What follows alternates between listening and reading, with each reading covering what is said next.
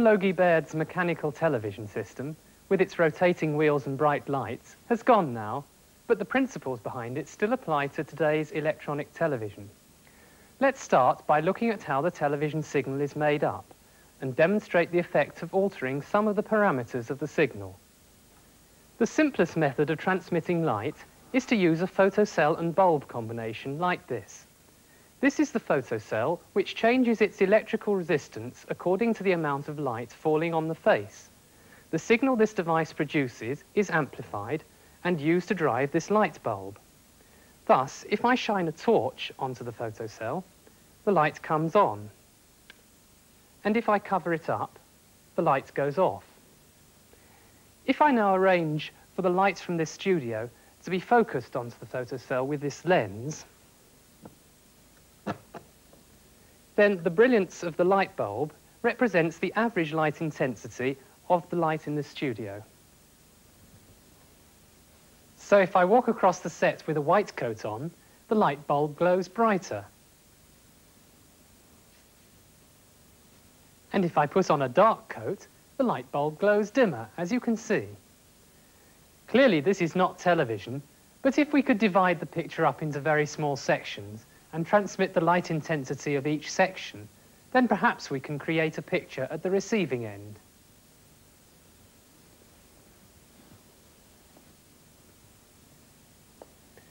The usual method of doing this is to divide the picture into a series of horizontal strips, which is just like putting this mask in front of the picture. The light intensity of each strip from the left to the right is then transmitted.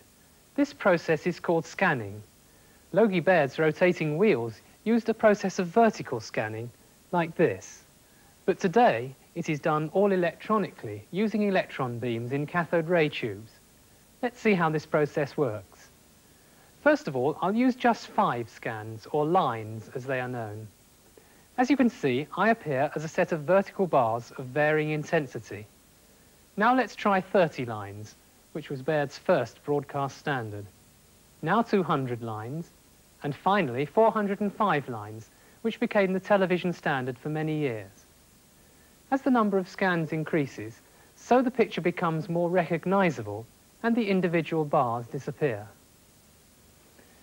There is another aspect of the scanning process to be considered, and that's how fast it should occur. Clearly, the more scans occurring in each second, the more information that has to be transmitted, and thus the larger the bandwidth of the signal. But on the other hand, if I try to reduce the bandwidth by slowing down the scanning rate, just look at the effect. First, normal scanning rate, and now a reduced scanning rate.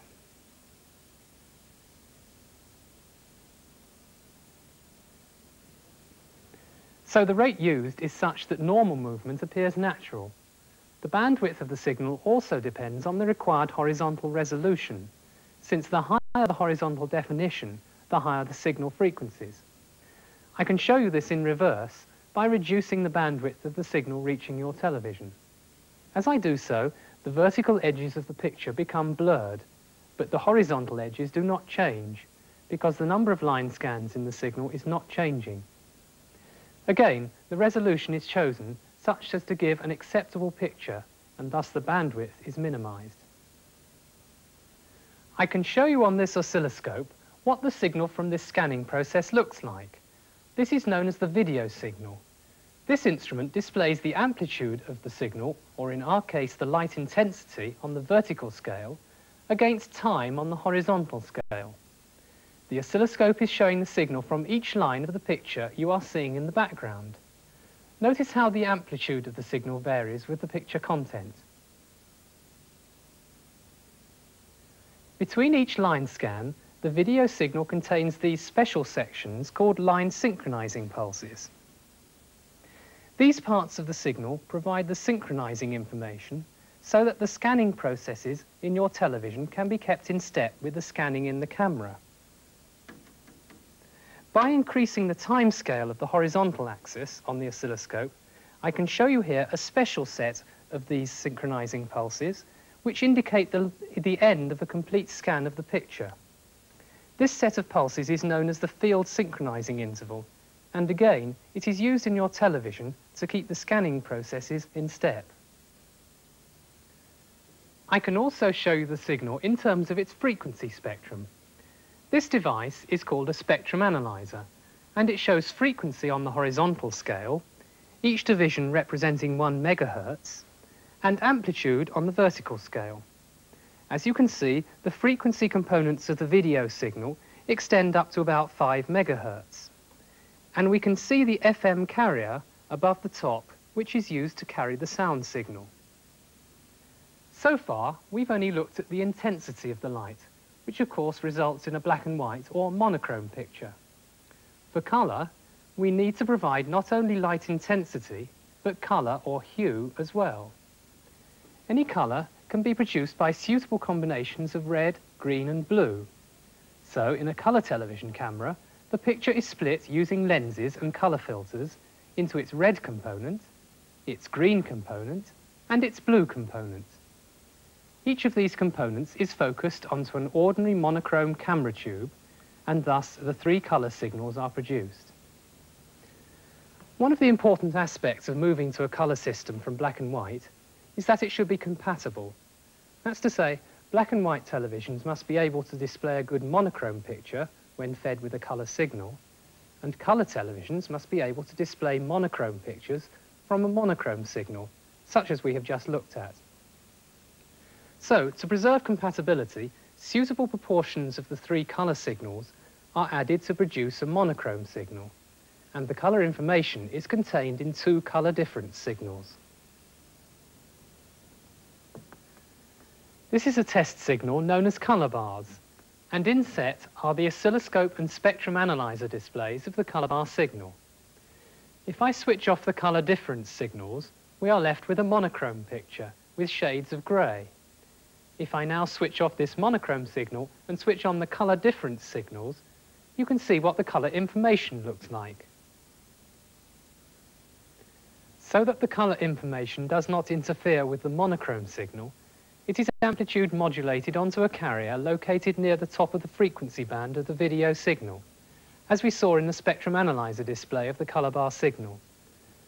Since this colour information is still in the video band, we can expect to get some interference effects, and the most noticeable of these occurs when the monochrome signal is interpreted in the television receiver as part of the colour information. This occurs when the picture contains a set of closely spaced vertical bars, such as this stripy jacket. As the camera pulls out from me, at a certain point, the video signal that the stripes produce are interpreted as colour information, and you will now see the jacket has changed colour to a sort of shimmering effect. This is known as cross colour.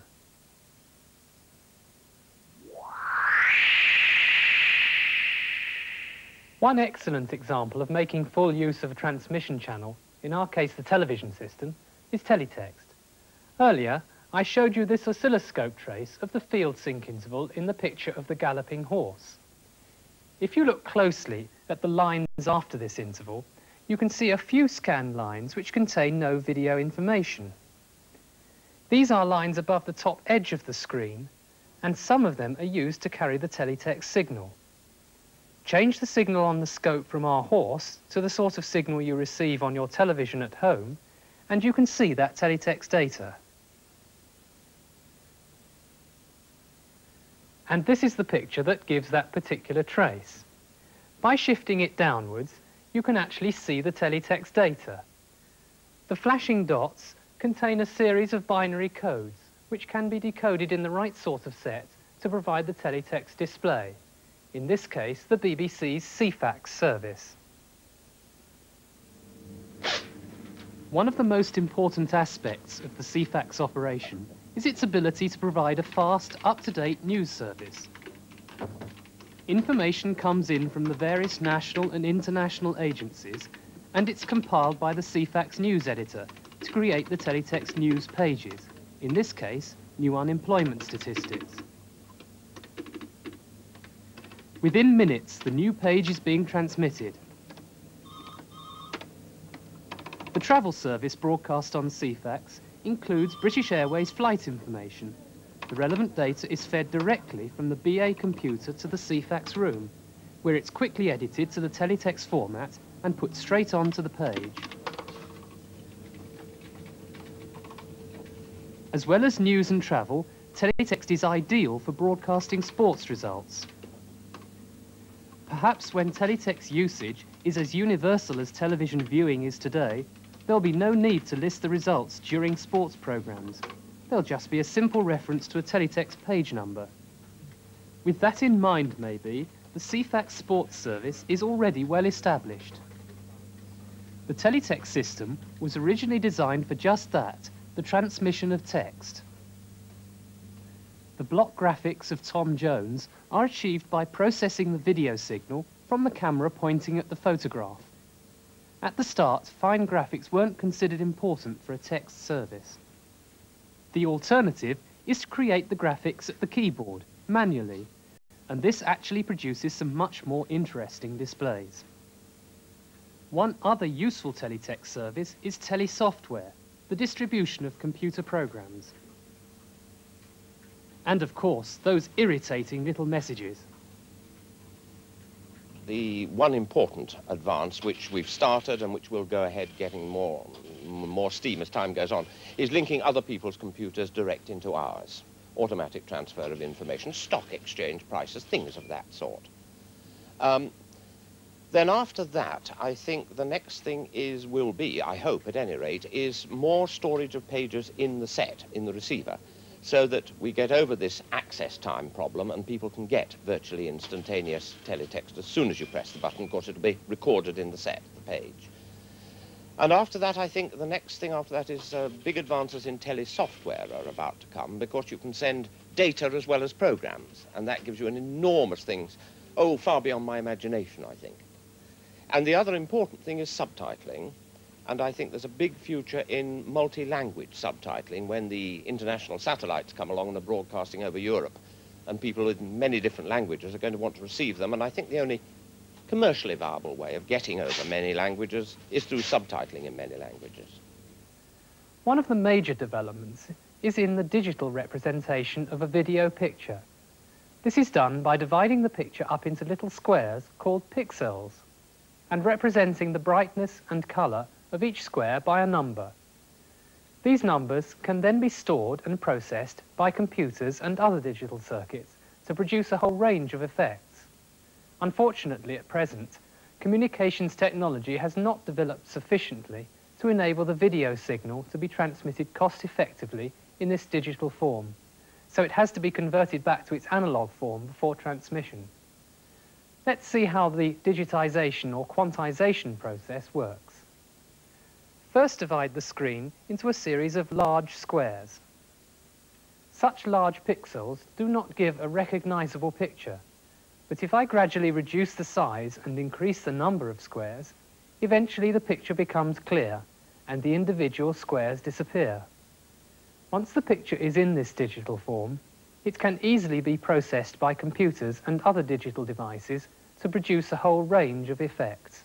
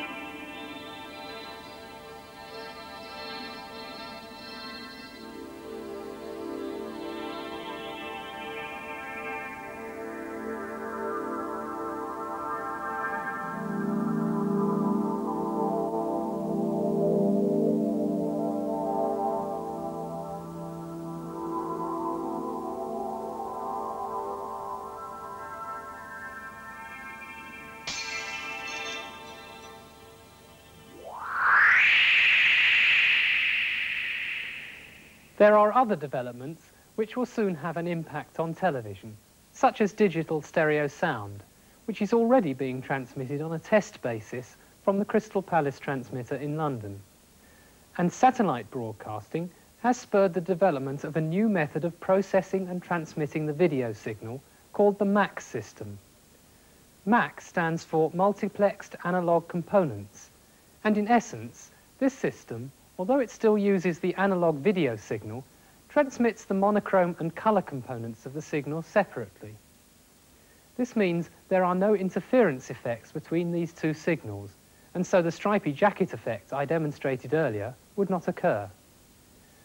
Also in this system, the sound is transmitted digitally, and the system is such that many sound channels can be incorporated to provide radio programs as well as multi-language television broadcasts.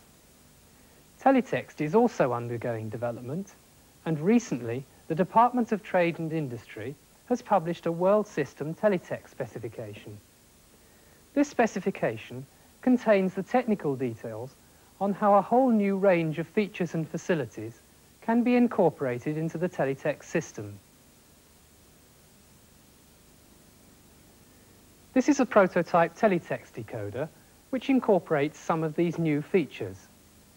Since teletext data to this specification is not at present being transmitted, here's a simple teletext generator which has a few demonstration pages in it. This display shows some of the new facilities, such as accented and supplementary characters.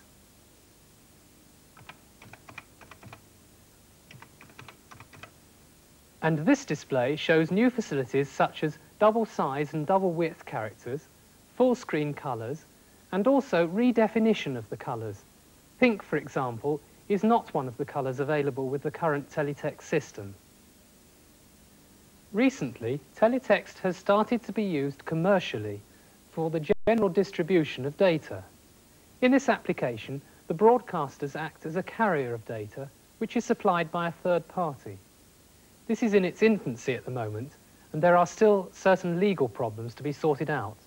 But both the BBC and the IBA have such a service. Rambling song who retains the lead, then Ladbrokes, the bookmakers, operate a sophisticated distribution system which ensures that all their hundreds of shops get the right racing information. As well as satellite channels and even old-fashioned telephone lines, they use teletext to carry much of what the punters want. Still waiting on the second dog at Bristol. At Onyen, they are at the post at Onyen. And a show now coming from Onyen. At the headquarters control room, the information is edited, annotated, revoiced, and broadcast to the network of shops. On its own, Hackney. It's now 4-1 trap 5. When teletext is used, the information is fed to the television broadcaster, who carries it on the back of the normal video signal. And at the shop, the composite signal is received and decoded in the normal way. The displays available for each shop manager aren't just limited to the racing. They're off and running, and off to quite a level break between traps 3, 4 and 6. Then comes 1, 5 and 2. At the first bend, and 3's the leader. We're about a couple of lengths from 4, then comes 6, 1, 2 and 5. Going down the far side, and 3 extends the lead. It's gone some 3 lengths clear from 4 in second, then comes 6 and 1, and finally 2 and 5. Down towards the second last bend, and 3, some 3 lengths clear from 4. He's trying hard to close the gap, then comes 1. 2 lengths back in third, then comes 2 staying on well. Off the final bend, and 3, some 2 lengths clear from 4, he's closing all the time. Up towards the line, it's 3 by a length, at the line, trap 3 the winner, second trap 4. First trap 3, move along duel, second trap 4, easy pet. 3 beats 4 at Hackney. From where we're just waiting on the off time. It's remarkable how fast the data's transmitted, from racetrack to shop, via the headquarters operation. But of course, the environment it's used in isn't always as glamorous as the information technology itself.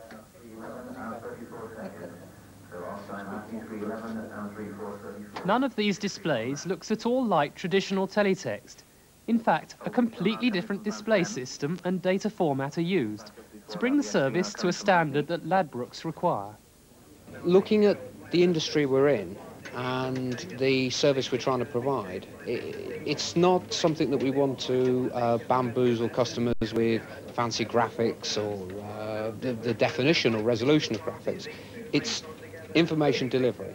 We believe now we've got the system which will allow us to deliver that information in a way which helps us to run the business more efficiently and also obviously that our customer finds acceptable.